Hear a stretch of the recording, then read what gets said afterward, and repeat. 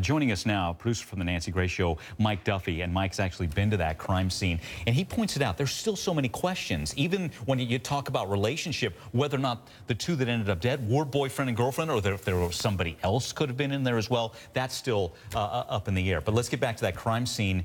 What are you hearing about it? You've been to that place, but what are sources telling you about what they experienced when they came upon the scene? So when I talked to several sources in the area, what they were telling me is that it seemed to be a particularly gruesome crime scene, and I think we kind of got a sense of that when we couldn't figure out if it was just a head wound or a gunshot wound. That kept being debated back and forth, and I think that does point to the fact that this was a particularly strange and gruesome scene. And you and I talked about it here, that still so many questions. One way there could be some answers, surveillance video.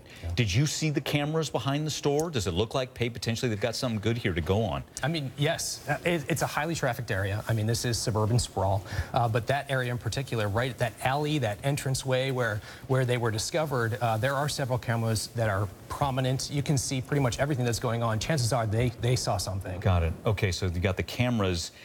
From what also we gathered, you saw it firsthand. Is there a Steak and Shake, which is a 24-hour, is that close by? And do you think someone could have seen or heard something? Well, it's not just close by. I mean, it is literally, there's a tree line right behind where the bodies were found, and just beyond that is the Steak and Shake. I mean, given 60 yards at most. And chances are that an employee heard something, a patron of that business. But in addition to that, just north of the grocery store, there are several residential neighborhoods. The yards back up against the grocery store. So someone sleeping in their bed, they heard a potential gunshot, they would have known something. You see, and there's a Crime Stoppers number, by the way, if you have any information. And that's why it's great that you went there to give us that context. So with that said, odds that somebody's seen or heard something based on your experience of what you've seen, you think are pretty good. I think there's a high probability. I mean, people weren't walking around at that point in time, but if they heard a loud noise, they heard a scream of any sort, they're going to have heard something. I think the police have a lot of information that they're not letting go at this point. Got it. Okay. Mike Duffy, producer from the Nancy Grace Show. Good seeing you.